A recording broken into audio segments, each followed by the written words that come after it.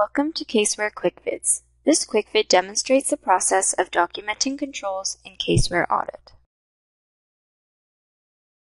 This video will provide an overview of controls in Audit and will go through how to add controls using the control dialog, as well as how to use the control matrix.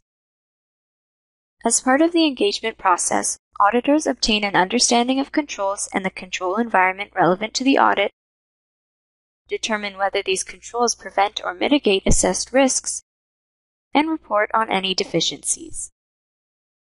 Audit helps you easily record controls, associate them to identified risks and reportable items, and indicate whether the identified risks have been addressed. Controls can be added from any audit-specific document, including work programs and checklists. You can choose to accumulate controls in control matrix documents that allow you to assess their effectiveness in mitigating risk. With some background information on controls and control identification, we will go ahead and document a control. To add a control, open the applicable document. I want to add my control to the work program for cash. With the work program open, click the control icon, represented by a blue circle with a speech bubble. If you do not see the icon, your firm author may have disabled the creation of new controls. Clicking on the button directly will bring you to the control dialog, as will clicking on New Control from the drop-down menu. The other options include importing controls from another file or using CaseWare Risk Space. In the control dialog, complete the details for the various control attributes using the input fields, checkboxes, and drop-down options. There are 5 sections to this dialog. Please note the attributes that you are able to configure are based on how your firm has deployed the control attributes. The number and names of the attributes may differ from what you see on screen here. In the Control Documentation section, name and provide a description of the control. In the Financial Statement areas, select one or more areas that are impacted by the identified control, then check off the related assertions. The list of financial statement areas and assertions are automatically populated from the Financial Statement Areas worksheet. Choose the affected business cycles associated with the control. These again are defined in the Financial Statement Areas worksheet. This will automatically be filled out if the FSA item is already associated with a business cycle. Under Attributes, indicate whether the control is dependent upon other controls, whether it is manual or automatic, and whether it is one that provides reasonable assurance that material errors will be prevented or detected in a timely manner. In the Evaluate Control Environment section, select the supporting working papers and the results of the evaluation.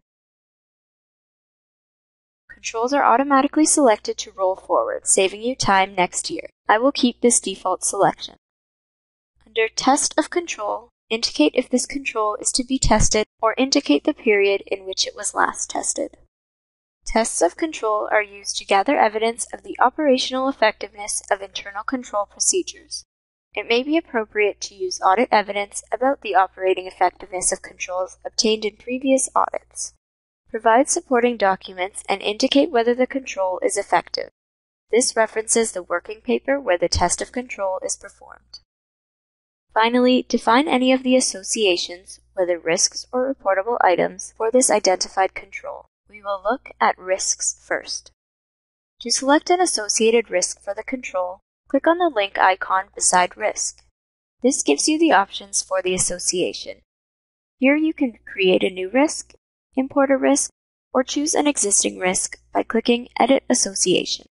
Please refer to the QuickVid documenting identified risks or our online help for more information about documenting risks. I am going to choose Edit Association to select my risk, which will be Receipts Not Deposited in this example. Much like the risks, the reportable items can be identified as well. This allows you to quickly identify deficient controls for reporting to management.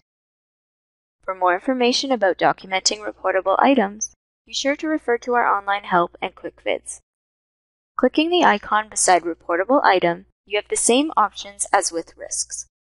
I'm going to edit the association and choose from an existing item.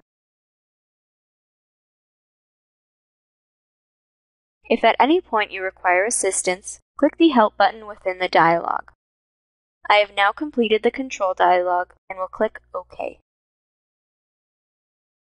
As you accumulate controls for your client, you can view, edit, or copy controls in the control matrix.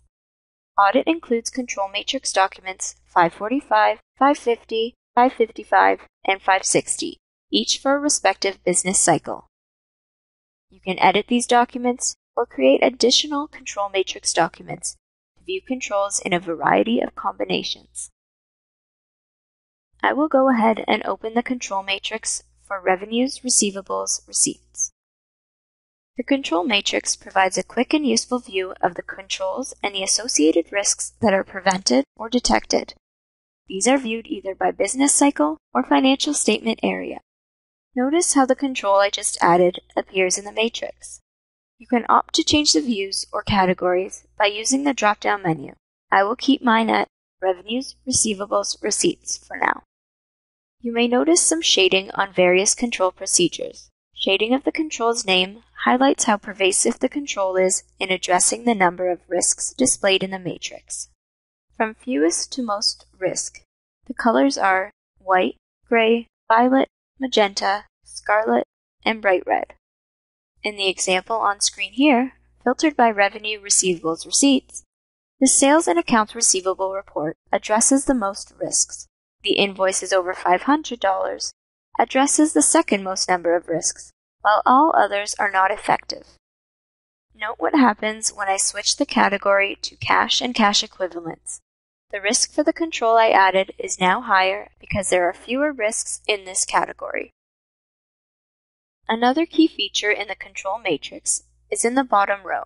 This row lists, for each risk factor, whether the control procedures mitigate the risk. The possible responses are yes, Y, some, S, and no, N. Keep in mind that while using the control matrix, you have various options available. You can use the document menu to generate the matrix, create new controls, risks, and reportable items, use the options menu to access alternate options. Furthermore, you can use the toolbar options to modify column size and configure the matrix as needed. If you are using a SmartSync environment, this document is automatically set to sync on demand. This concludes the quick vid on documenting controls in CaseWare Audit. For additional resources, including documentation and online help, see the related links in the video description. Thank you for watching CaseWare Quick Vids.